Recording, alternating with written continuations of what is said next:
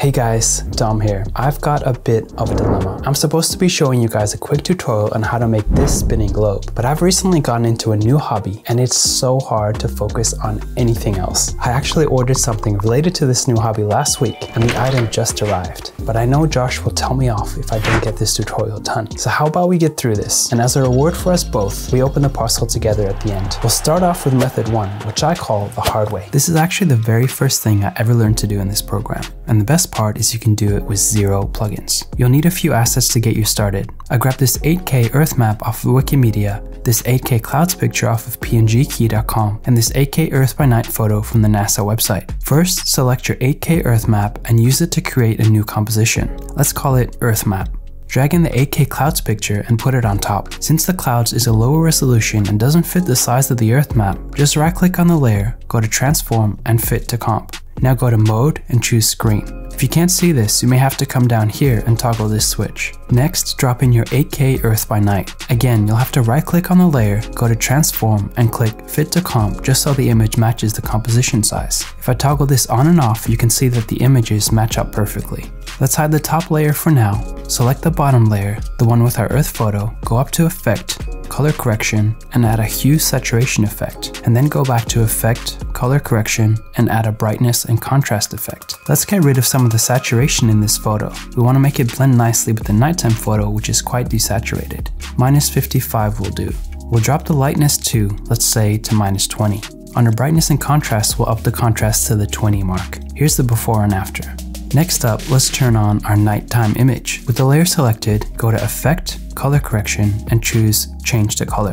We want these city lights to be pure white. So click this eyedropper, select one of the bright lights, and toggle this to be Hue and Lightness. And you can see the lights are pure white now. Go back to Effect, Color Correction, and now select Color Balance. We want to make this night image less blue and more black, and we can do this by taking blue out of the shadows.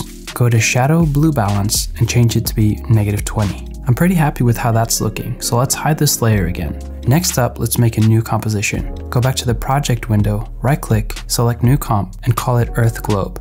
Let's do a 1080p 25 FPS preset with square pixels and a 15-second duration. Now go ahead and drag the Earth map composition right into this Earth Globe one. What we have is just this 2D flat map image, and this is where we turn it into a 3D globe one.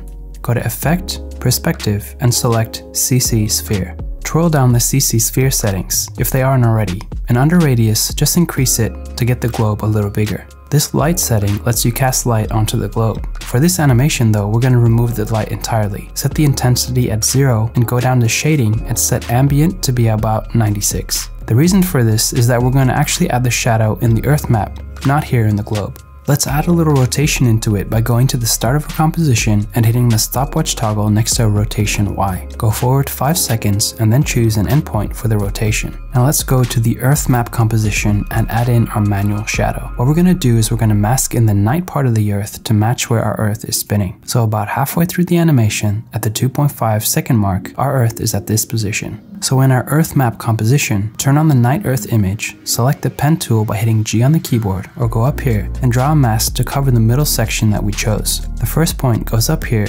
then about halfway down and a little over to the right, left click and hold and make a curve like this. And then our final point right here is at the bottom. Finish off the mask by going off the composition workspace and making a full mask like this. If we go over to the Earth Globe composition, you can see what that's done. To blend it in a bit better, go back to Earth Map, twirl down the mask settings and change the mask feather to about 1000, just to have a lot of feather, since our original image is quite large. The last step for the mask is setting a keyframe at the start of the animation, toggling the mask path stopwatch, and then going to the end of the animation, which is the 5-second mark, and setting another keyframe and moving the mask towards the right. If we go back to the Earth Globe, you can see that our mask is actually revealing day to night onto our globe. We can tweak this by keeping the day to night line in the middle of our rotation by playing with the rotation Y settings. For some extra polishing, drop in your background of choice and play with the brightness and contrast to match the globe. And then let's add a glow around the edge of the Earth. Select the Earth map layer, go to Effect, Stylize, focus and then glow. When you choose that, you'll see that the glow affects everything in the Earth map. Simply go to Composite Original and change the drop down to be on top. We'll also change the glow threshold down to 15% and you'll see a nice glowing edge. We can further increase the glow radius to 30 and drop the glow intensity to 0.2. You can play with these settings to choose how much glow you want, but I like it to be a bit more subtle and realistic. As a final extra, create a new null object, pairing the Earth map and your chosen background to the null by choosing the pick whip option and then choosing the null object. Hit S on your keyboard to bring up the scale properties, set a keyframe at the beginning of the composition, and then at this 5-second mark increase the scale to your liking.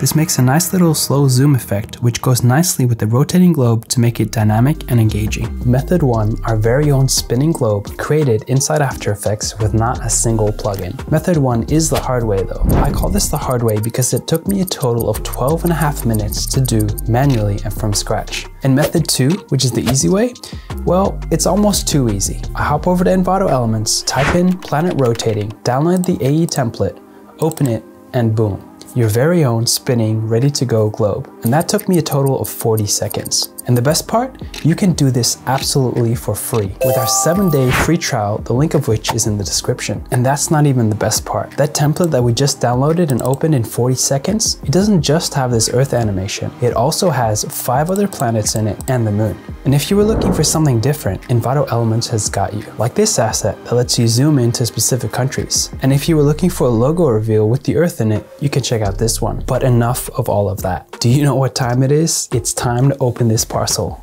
Let's go. All right, so I've got the item in question. I brought up some scissors as well. I'm gonna put this down and put my camera down so we can have a look and see what's inside.